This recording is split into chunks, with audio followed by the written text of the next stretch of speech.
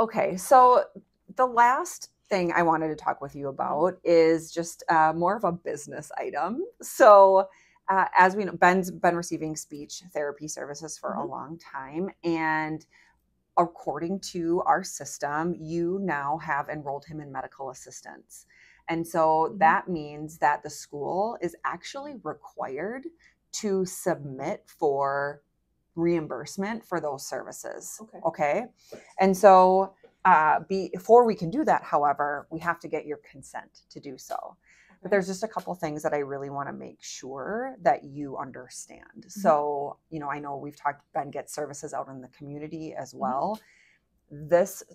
Our funding that we receive through this is in a completely separate bucket, if you will. So it doesn't impact the funding that you get for his community supports whatsoever. So that's usually kind of the biggest barrier that parents kind of identify before providing us consent to do that billing, is just that worry around those services, but they wouldn't impact that at all. So your consent really just allows us to proceed with that requirement that we have to get that reimbursement through the state. Do you have questions about that?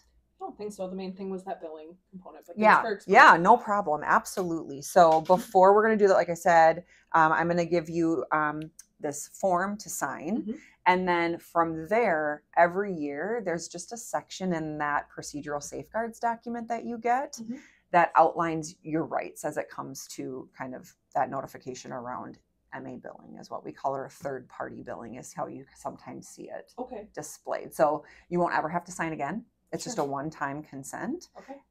Obviously, if ever any questions come up, you can reach out and we can address those, but that's how we'll go. So are you comfortable in signing that today? Very comfortable. Great. I'll get that form out for you and we'll do that right now. So if you could just enter in that information and then sign and date.